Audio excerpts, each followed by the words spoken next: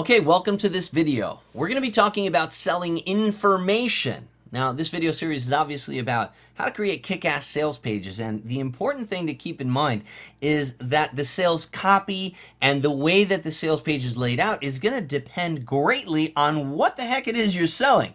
And I see a lot of people screwing it up when it comes to selling information.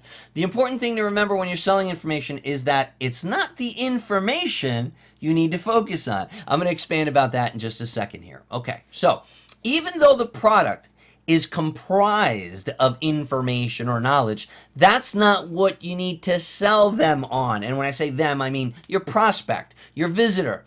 People believe nowadays that information is easy to come by, and you can't blame them, right? Because we live in a society of Google and YouTube, and it really becomes more about the source of the knowledge and the experience of its consumption that pushes people over the edge, right? You can't just type up a book report, basically, on a subject and sell it and expect to have this huge business and make millions and gazillions of dollars, right? Because that information that you curated or that you basically researched and put together into that text document, it's out there, it's readily available, it's freely available actually to anyone.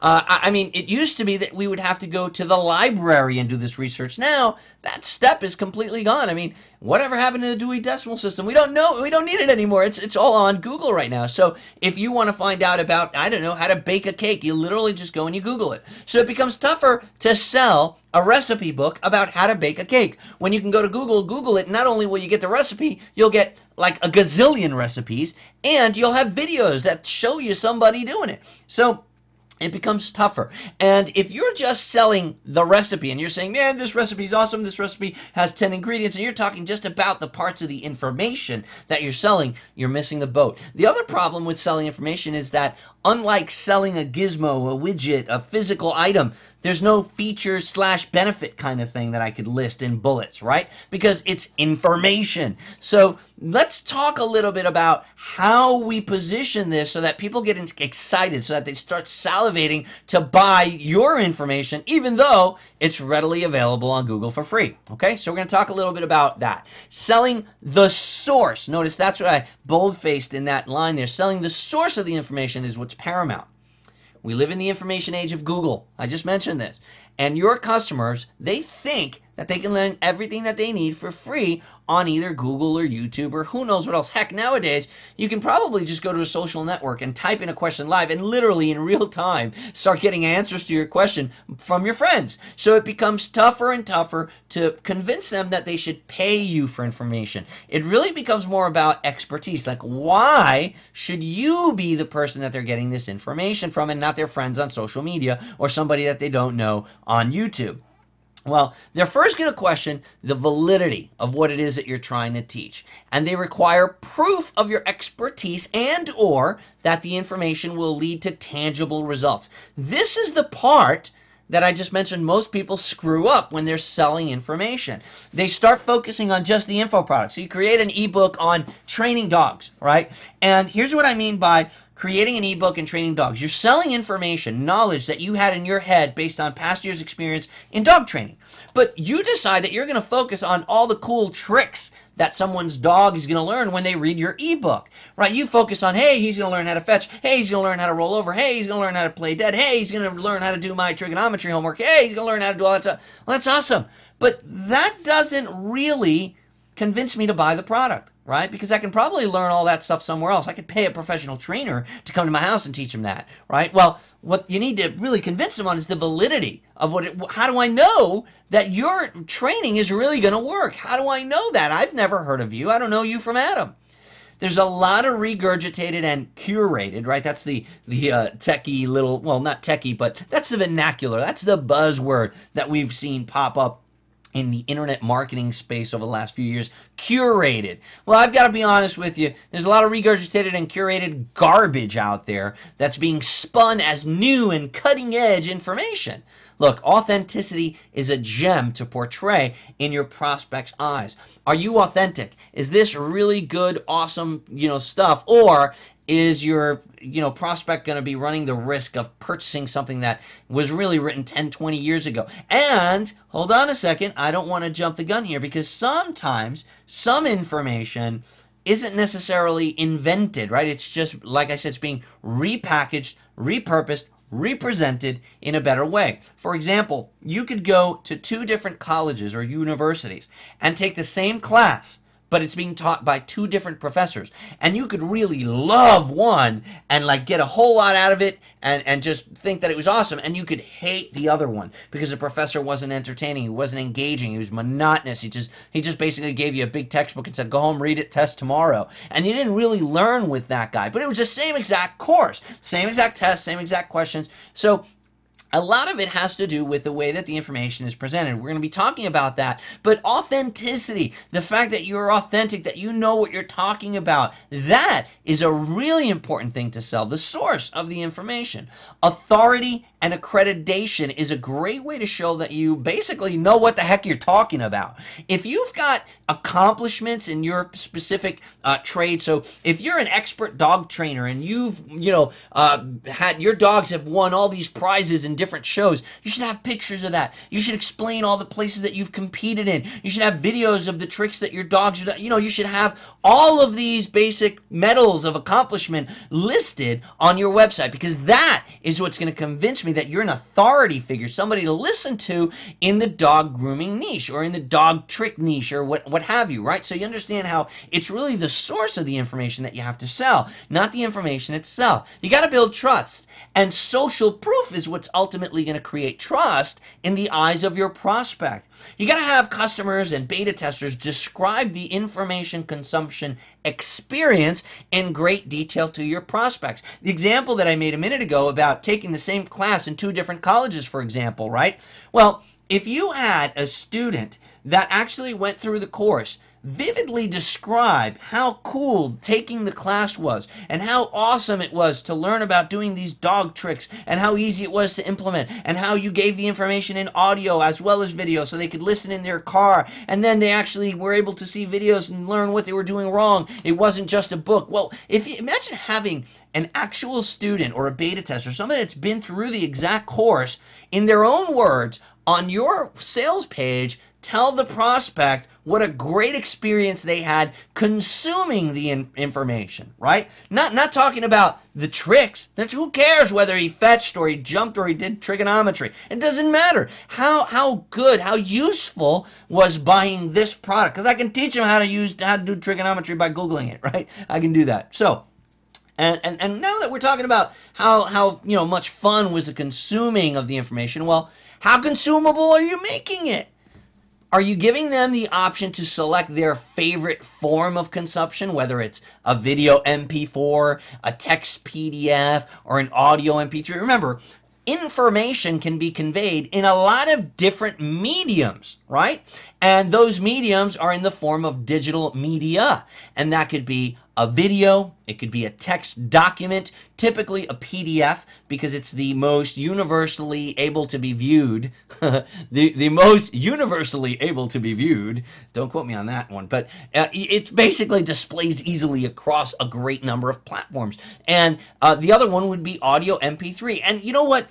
Providing all of these different mediums for your buyer in the members area is so easy to do, and it dramatically increases the perceived value of your product. So listen, how many papers have you written in your lifetime? Think about it. If you've gone to college or any kind of grad school like I did, you've done a lot of writing, and you literally paid the college to write for them, right? To be graded, right? Well, how about using those tools that you learned on writing, on how to create a book report, for example, on how to literally curate and gather your own information, do your own research, create your own dissertation, and actually provide actionable content, instructions, information on a great variety of subjects. There's people listening right now saying, well, you know what, Omar, I don't know about anything. Go learn it. Go find what the trending topics are. Learn about that trending topic. create a product on it. Literally write a report about it. It doesn't have to be big. It can be 20 pages, 25 pages, 30 pages. Here's where the magic comes in. You're going to take that report that you wrote and then just turn on your microphone and read it. Just read the darn thing into your microphone. Now you've got two mediums. Now you've got an audio version of that report. You've also got a text PDF. Now, do you have PowerPoint? Do you have Keynote? Well, how hard would it be to take bullet points from your text that you wrote and create some slides with it? Then press the play button on your on your PowerPoint or on your Keynote, and guess what? Now you've got an MP4. Now you've got a complete audio course. You've got a complete media course that you can sell. And now you've got a variety of consumable media in your information product. You just skyrocketed the perceived value of your product. Here's why this is important. Because you're saying right now, well, Omar, are we talking about product creation or are we talking about how to sell it? Here's the deal.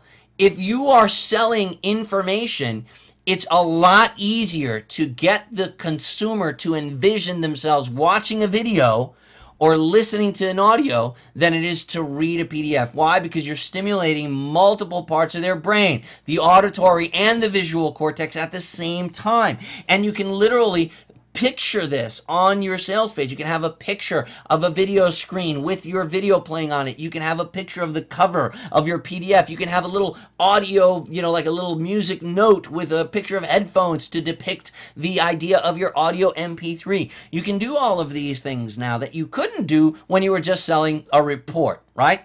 Is it easy to absorb? Is the information that you're creating easy to absorb, or do they need a graduate degree to understand what the hell's going on? Reciprocally, are they going to feel that it's way beneath them, right? And that happens too. Sometimes you buy a product and I thought I was buying like a technical how-to manual, and it's like, see Jane run. See John catch Jane. It's like, okay, well, wait a second. I thought I was getting so again, is it easy to absorb? Is it too easy? And that really has a little bit more to do with, do you know your market? And are you selling the right product for the right person at the right time for the right price? So that gets a little bit more detailed, but ideally, it's got to be easy to absorb. And part of your selling process is painting them that picture, that not only is the information in there that they need, but it's going to be awesome to absorb. It's going to be fun. They're going to love doing it. They don't need a graduate degree to get through it. Does it take a long time to find what they're looking for? This is another thing, right? And this is cool because it's so easy to position against, like, Omar, how am I going to compete with Google? How am I going to compete with, YouTube? Yeah, well, here's how. What you're doing is micro-targeted. When I do a search on Google, I get like 300 million results, and it's like, oh God, how do I know it's on the first page? Usually the first page and the second page is full of ads, or they're full of fake blogs that are meant to look like they're answering my question, but they really just want me to click on something so that I can buy something, right? So you can position against that. You could say, hey, look, you can go through the painstaking task of trying to find what you need on Google and searching through pages and pages and pages of results till you find that one line, that hidden gem that you actually need. Or you can go right into our site and really easily search what you're looking for, find it, read it in 3 different ways. We have video for you, text for you, audio for you, and you can really, really see how easy it is to search our members area. Let me give you a tour. Right, so you see how easily I just positioned against Google and YouTube? It's all about the way that you make it consumable. Show them how much fun and how entertaining it's going to be to go through your members area, discovering and devouring all the abundant material, right? So again, the wording that I'm even using on this slide is something that you could use on your sales page. And you can actually show them, give them a tour of the members area. Show them how you've separated everything into modules for them. So it's not just one video, it's a series of videos. You made 3 or 4 videos for each chapter. You've got a page with all the audio chapters. They're downloadable so they can put them on their mobile device. They can put them on their iPad. They can put them on their iPod. They can listen to the material while they're jogging, while they're working out, or while they're cooking dinner. They could set the iPad down. See what I'm talking about now? What I'm talking about now is benefits. It has absolutely nothing to do with the information that's going to be consumed. It's how easy and flexible the material is being made available to them. That's what's going to sell your product for you. Showing them how much fun and how entertaining it's going to be to go through discovering all the material that they want to learn about. Make it easily searchable with top-level pages. I make sure that every product that I create, every information product, goes inside of a members area. People say to me, well, Omar, oh my God, why are you going through all that? It's just an ebook. No, you see, that's where you're wrong. It's not just an ebook. It's my reputation. It's my brand. And you know what? When you go to Starbucks, it's not just a cup of coffee. It's an experience, and it makes the difference. It's why you're willing to pay $5 for a cup of coffee and stand online just because it's going to have a little bit of whipped cream and sprinkles on it, right? It's an experience, and you need to make consuming of your ebook an experience. How do we do that? We do that by putting it inside of a members area and giving each one of the customers their own username and password, by giving them a personalized video message when they log in saying, hey, welcome and thank you for purchasing this product, and we're here to help you. There's a support desk, and actually, taking the time to create a members area where you can invite them to become a partner and say, hey, wouldn't you like to get another free gift from me by sharing this with your friends? Why don't you partner with me? As a matter of fact, we have a 50% partnership program where you can actually share in the revenue from this product. On this page, you can become my partner, learn how to get your affiliate link. So you're literally going and walking them through this entire experience. Then you're going to say to them, hey, how would you like to consume the information? Would you like to read it right on your screen here? Here's a PDF. You can download it. You can print it. And you're literally going through, and that's just on one page. On the other page is like, hey, would you like to watch the videos? I've broken it up into modules for you. I've put one on each one of these pages. So now you've created this whole big members area from one ebook, one 30-page ebook. You've turned that ebook into an experience. Let's be honest. I'm willing to pay $19 for an ebook on Amazon, and people will download that to their Kindle. They don't have an experience on their Kindle, okay? They don't have an experience on their iPad, but they have that in your members area with all these different formats. Plus, it's an ideal opportunity for you to sell them other stuff and for you to brand other products of yours and to actually cross-sell them, right? So, you got to think about how consumable you're making the product for them. Now, let's talk about the presentation of the components. And a lot of people get this little bit mixed up with, when I'm talking about presentation on the actual sales page, right? So what we want to do is on our sales page, we want to make a big deal about the way that we are delivering the product. So I talked just now about actually, fleshing out a nice members area and everything. Look, to talk a little bit more about that, the reality is that a plain list of download links is a recipe for a refund because it has no thud factor. It makes no noise. There's no thud, right? Paying for a link is a tough thing to justify the next morning. Your prospects are going to buy based on emotion. That is a fact, okay? You can try to sell based on logic and how many amazing features and things but you know what? At the end of the day, your prospects are going to buy based on emotion. Did you get them excited? Nobody gets up in the morning and says, oh, hi, honey. I really hope that Omar Martin releases a new product today because I had this extra, $50 in my pocket. And nobody wakes up thinking that. They find my products and they purchase them because I take them through the process. I take them through the purchase decision. I raise their impulse from zero to purchase now by getting them excited, by tapping into their emotions. That's what makes them buy. But that's not enough to keep them from refunding. Paying for a link is a tough thing to justify the next morning. And remember, your customers may buy on emotion, but they justify the purchase the next day based on logic. So you might have been up all night watching the QVC Home Shopping Network, and you might have bought a set of Ginsu knives, a new alarm for your car, and who the hell else knows what else, a cubic zirconia ring. And it might have all seemed like a great idea in the middle of the night, but the next day, logic is going to dictate whether or not you cancel those purchases or not.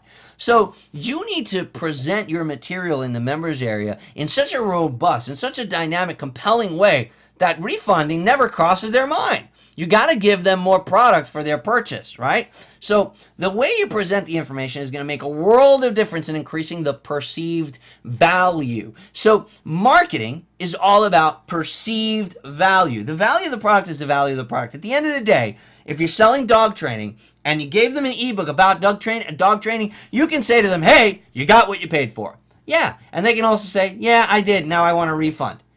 but you know what? You're not delighting the customer. And that's the key to having repeat business. You know, it's not just about having a satisfied customer. Anybody can have a satisfied customer. Making a loyal customer, that's what makes a difference. And if you're not sure if you'd rather have a satisfied customer or a loyal customer, let me ask you this. Would you rather your spouse be loyal or satisfied?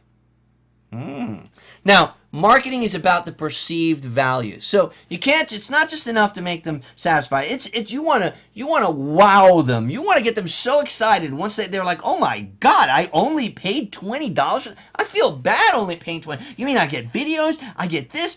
Look at all this extra stuff I have in there." It's awesome. Now, you don't want to overwhelm them. And that right there is where you're going to have your learning curve. What's too much? What's not enough? Well, testing is the answer. But it really comes down to the perceived value. Are you giving them just what they paid for? Okay, well then you're just going to have to deal with refunds and you're just going to have to deal with customers and it's just going to be tougher. But if you delight every single one of your customers, you're going to have an awesome powerhouse of a business in no time at all. Visualization. It's got to look pretty.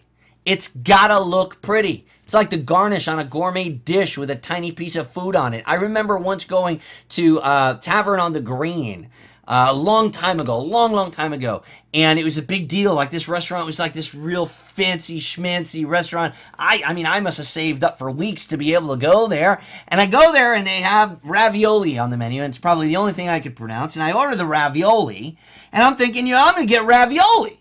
I got these 2 little tiny pieces of ravioli on a dish that was decorated with sauces and like lines of cheese and all this stuff. And I'm like, wait a second, I'm gonna starve. This is 2 little tiny pieces of ravioli, because it's all about the visualization. It's about the packaging. It's got to look pretty, like the garnish on a gourmet dish with a tiny piece of food on it. So look, you can live in your fantasy world of things are beautiful and unicorns fly and there's rainbows and everybody's equal and there's no bullying and I won't be judged by the appearance of my website. You can live in that world, or you can live in reality with the rest of us where people do judge you, and where if your website looks like shit, they are not going to come back. They're not going to buy. They're going to ask for a refund. So the reality is that you need to get comfortable with the fact that you need to make your stuff look awesome, and that you need to take the time and invest the money to really create that experience where they're going to be wowed. Thud factor. You know, thud factor is a term that comes from direct mail. When you send a package to somebody and they put it on their kitchen table, it should go thud. You know what I mean? It should make a noise when you drop it. It makes them feel like they got their money's worth. You know, there's a little story about when, you know, now I might be showing my age, but when we went from 12-inch vinyl records to CDs, right? We used to buy vinyl records and cassette tapes when I was a kid, and then we made the transition into CDs. But a CD was such a smaller piece of media. It was so small that we kind of felt like, well, wait, hold on a second. How am I possibly going to pay $20 for a CD when a big record album actually costs only $10? Right, so it was a tough sell initially, right? Later on, we learned to disassociate size with memory and media as things got smaller and smaller. But in the beginning, it was a tough sell. And those of you that remember that transition in the early 80s where we went from cassette tapes and we went from vinyl records into CDs, well, you'll remember, was it the 80s? It actually might be the 90s. Okay, well, what ended up happening is they would release these CDs in this big, long cardboard box. It was like 3 times the size of an actual CD. Why? Because it had more thud. It made you feel like you were getting more than you were actually getting. All you were getting extra was air and cardboard. But it made you feel better about dishing out twice the price for a record album, for a CD than you were for a record album, right? So you got to kind of give them that thud factor in a digital way. You got to give them their money's worth. Even a simple ebook should be delivered in a members area, in a wide assortment of modalities, you know, giving them text, maybe giving them various versions of the text. Beneath the actual video, I'll give them a transcription of the video. I'll give them the slides of the video so that they can convert them themselves. They can open them, whatever. I just give them an abundance of media. Give them a tour of your members area and wow them with the way you're going to presenting the material for them inside once they make the purchase. If they're just thinking that that you're like everybody else, then guess what? You are like everybody else. It's your job to show them how you're not like everybody else. Your ebooks are not going to be like every other ebook that they've ever purchased. They're not going to have buyer's remorse. You need to convey that there is no need to fear when making this purchase. Let's avoid TMI syndrome.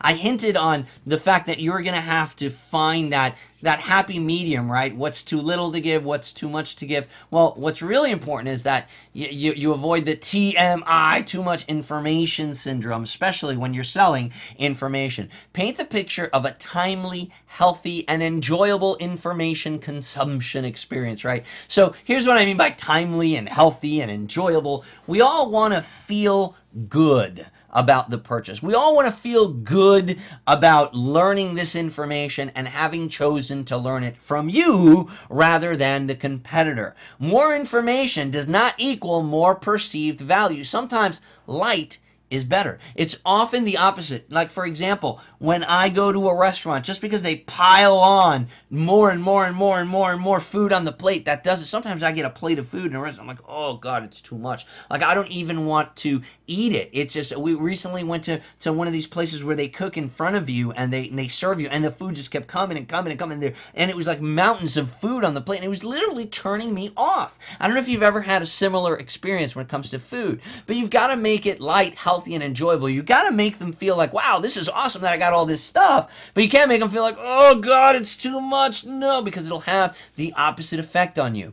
Adding a library of ebooks to your offer, it might make the whole thing just look too big for them. It might just become like an insurmountable task. They might say, well, oh my goodness, all I wanted was to teach my dog to behave and to get, maybe teach him a trick or two. But now, wow, I got this dog grooming tips book. Now I've also got to learn about the heartworm book. Now I've got to read this other one, diseases that your pup might, oh my God, cancer and puppy. He's giving me 10 additional books about dog health. Oh my God, it's just too much. I'm just going to go to that other site where the guy's just selling a book only about training the puppy. Right? Well, you see what just happened there? You thought you were adding value, but you literally talked yourself out of a sale on your sales page because you added too many bonuses, and they weren't specifically congruent with what they want. Yeah, they were about dogs, but this person wants to learn how to train their dog. They don't want to learn about dogs and avoiding cancer. That's not what they're looking for right now. So again, you've got to be cautious about the way that you present the additional information, and you can't make it look too big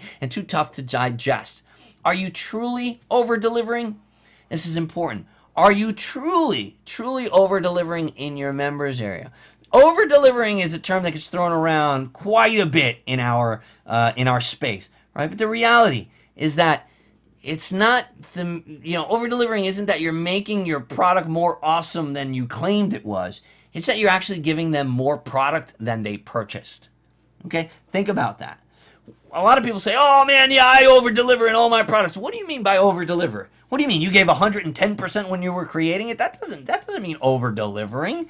If you're giving me exactly what you said you were going to give me, you're just delivering. You're delivering what you said. Over-delivering means you give me more than you told me. So I've got unexpected surprises inside of my members area. There's nothing like a pleasant surprise. People love surprises. My wife, she says she hates them, but deep down, she loves getting them. And at the end of the day, so do your customers. So make your customer pleasantly surprised. It's not about how awesome you made your product, or over-delivering doesn't mean that you make your products awesomer than the other dude. No, stop thinking that. Over-delivering means that you gave them more product than they actually purchased. Will they find all this information useful? Another good point that kind of coincides with what we were talking about before, whether you're selling stuff about, dog diseases or dog tricks, right? And are you including the two together? Is it going to be useful information in the mindset of your ideal consumer? Is this going to be, first of all, you should know the demographic you're selling to. You should know the markets. You should know the audience. And if you know the audience, reverse engineering your offer shouldn't be that tough. And it all comes down to, is my ideal customer going to find this additional bonus useful? Or am I just adding stuff in here for the sake of filling it up? Am I just throwing stuff on the plate here just for the sake of, wow, I just want to make the plate look full, right? And that's important. It's often more important than the amount of information that you give. And that is Is the information you're giving gonna be useful to them? Keep the information delivery process neat and manageable. Then demonstrate how clean it is. Show them that you have a nice, simple system for them getting the information that they want. Don't make it complicated. You know, have you ever had to jump through hoops to get a product that you bought for? And it's like you pay a product, you go to this site, sends you to this other site. It's, you know, you don't, now they're selling you something else without you even feeling that you've completed the prior purchase process. So now you're like, well, wait a second, did I get that other thing? Did I not get it? Hold on, is there something in my email? No, it hasn't gone through yet. No, make it nice and clean. Make the delivery process enjoyable. Make them, at the end of the day, they should have no questions about their purchase process. If they've just paid you and they don't know where their product is and they're waiting for something and they're not sure what's going on, those are bad feelings to have. For those few minutes that they're waiting for that email to come through or they're waiting for instructions, man, Facebook is open and they are tempted to go, man, I just bought this product and I don't know, did I just get taken for a ride? I don't know. And even if they go back there and take those words back, remember, the internet is written in pen, not pencil. And people will see that. People will see that someone had a hard time buying your product, even if they later go and try to clean it up. It can't be unsaid. Keep it nice and easy. When they're done paying you, they should be taken to the product. They should be explained what's going on. Don't just send them something else and hope they got their receipt in the email. Don't make them log into the payment processor to go click the button. What if this is the first time that they've bought an internet marketing product? You don't know. And the idea here is to make sure that you make it nice, neat, manageable, and that you tell them that you're doing this. Tell them, use that as part of your sales process. Explain to them how easy it's going to be. Now, talking of the sales process, like with any sales page, it's important that you anticipate and preempt their objections. What does that mean? Hit them head on with the objection. Give them the objection before they even think of it. If you know your product inside and out, then you know what your consumers' apprehensions about purchasing that product are as well. A recipe for chocolate cake is just a list of ingredients and instructions, right? You're not selling the list though, right? You're selling the taste. You're selling the chef's experience. So, that being said, what apprehensions might they have? Well, I'll tell you, they've probably tasted some terrible cake in the past. They're going to have inhibitions about the overall taste of their experience. And you should hit this fear head on. Now, I use the example of a cake, but this holds true with any type of information that you're selling. More than likely, your customer has been burned in the past. They've had a bad experience. The reality is that most people that don't buy, they choose not to buy out of fear.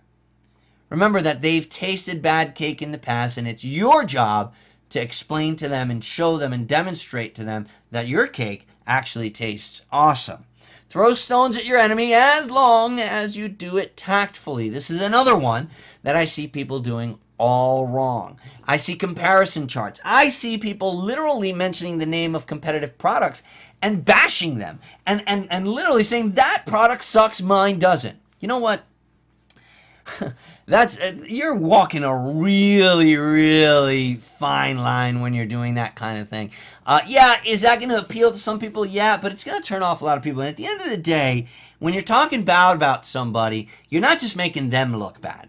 You're also looking bad yourself, okay? It's okay to throw stones at your enemies when you do it tactfully and not to maliciously hurt your competitor's brand. Try to avoid using their name, right? So, for example, if you know for a fact that the leading cake recipe book doesn't come in audio, or doesn't have video demonstrations, you can say something like, hey, unlike some of the other cake recipes products that are out there, with our product you're going to also get videos that show you how to make the cake as well as an audio narration that goes along with the recipe book, so you don't have to worry about having to read it, or you don't have to worry about reading while you're driving. You can listen to it. So you see how I kind of threw a stone at that enemy because I knew that that's not something that they offer, but I didn't have to mention it and say, hey, XYZ cake, ingredient, product, whatever, the cake recipe book that they make, it sucks because that company, they don't care about you because they don't give you an audio version like we do. you know, you're not coming off like a hero when you do it that way. And it takes a very tactful salesperson to do that in a good way. Chances are you're going to screw it up if you do it. So be tactful. Don't maliciously aim to hurt your competitor's brand. Instead, mention things that yours does that theirs doesn't, and mention things that yours might not, which theirs does. That's another thing that could be just as powerful. We'll talk about that in a second. If there's something that you do and they don't, which will improve the user's consumption of the information, then talk about it. You know, if you've got, in addition to cakes, you are also going to talk about how to, you know, make cakes in a regular, a conventional oven, as well as a convection oven, as well as a brick oven. So maybe that's something that, hey, look, I'm going to talk to you about the differences of baking this same recipe in these different types of ovens. Maybe that competitor doesn't have that. So you can talk about something that you do and they don't. But sometimes people think that throwing stones at your enemies and positioning against a competitor is just about things that you do and they don't. It isn't. It also holds true if there's something that they do and you don't. For example, finding information on YouTube. That's annoying when you've got to watch all those video ads, right? Have you ever watched or hoped to watch something on YouTube, but you were forced to watch one of those bumper commercial videos in the beginning? It's like, oh, it's so annoying, right? So maybe they've got information, or maybe they're using YouTube, which puts these ads, and you can use that as a selling point for you. And you can say, hey, we don't advertise in our videos, so all you're getting is the truth, the whole truth, and nothing but the good tasting cake recipe, right? So you can use something that they do have and you don't to your example, to your advantage. It's not just about what you have and they don't. But the key here is to preempt their objections, right? So in your sales copy, when you're selling information, think about the inhibitions that your customer is having as they're reading your sales page and address those inhibitions individually in your sales copy. Remember, when selling information, you're mostly selling the source and the consumption experience.